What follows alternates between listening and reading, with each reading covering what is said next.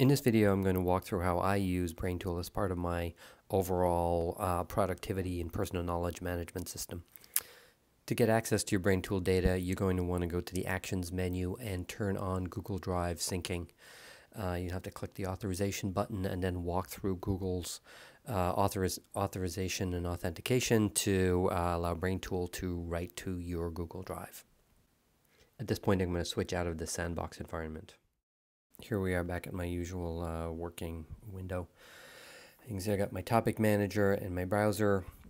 If we look,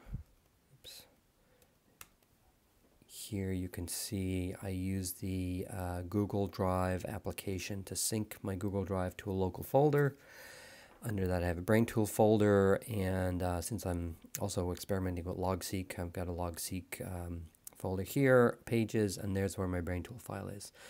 Basically, I just moved it from the place where it was created right at the top level on Google Drive, and it doesn't really matter where you put it. So here it is here, and if I open it up in Emacs, you can see here it is. You can note at the bottom my Emacs is set up to automatically upload the file whenever there's a change. This is version 2557, and you can see here it's 2557, so it's the same file. And this is basically just a way that BrainTool stores your data in org mode. I've got a couple of to-dos, etc. here. Usually how I organize my life is I have this log file here where I put in a daily log. I start with a set of things I want to get done that day, and you know, basically just keep track of everything I want to keep track of. So this is how that looks. So let's look at my to-do list. Control-C-A opens org agenda. I'm going to look for to-do items, and I also use next for the things that I have next up. And so here's all of my to-do items. Use Shift F here to put follow mode on, and so as I step through, you can see in the window on the left-hand side, I'm stepping through the set of to-do items that are just in my BrainTool file, and then the majority of them are within my devlog file. I can restrict to just the BrainTool related to-dos, and you know, kind of working through them. Let me see, how about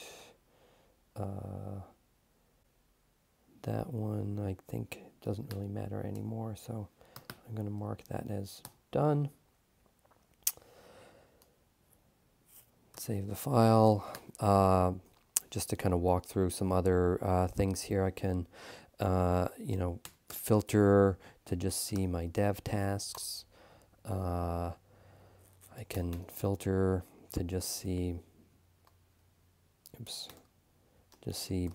BrainTool 1.0 tasks. I kind of, you know, step through these things.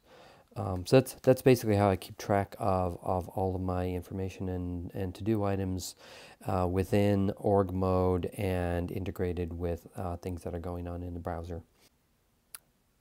So now if I bring back up BrainTool, oops, wrong window, you can see I get this notification here that the file has changed out from underneath me. So come into Options, hit Refresh. And here we are. This line item is now done. So that's how I keep track of to-do items across org mode with Emacs and things that come up while I'm in the course of doing some browsing. The next thing I'd like to look at is kind of indicated by the fact that these are in under LogSeq. And so if I open up LogSeq, we're going to grant, LogSeq asks for a lot of permissions for local file access, but so this is now, you know, the BrainTool file here is, it's kind of a little slow coming up, but is tied to that same underlying item, underlying file. I'm going to have to refresh.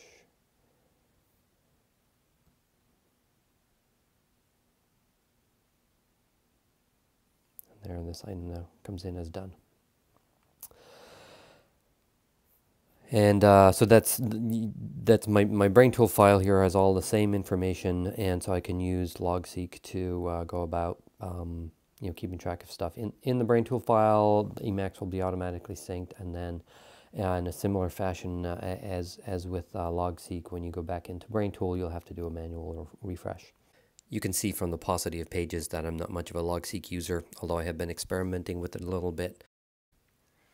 So what we've seen here in summary is that leveraging the interoperability of the standard org mode format, BrainTool can be part of an overall personal knowledge management and productivity system that incorporates other tools such as Emacs and LogSeq and pulls your browser into that ecosystem.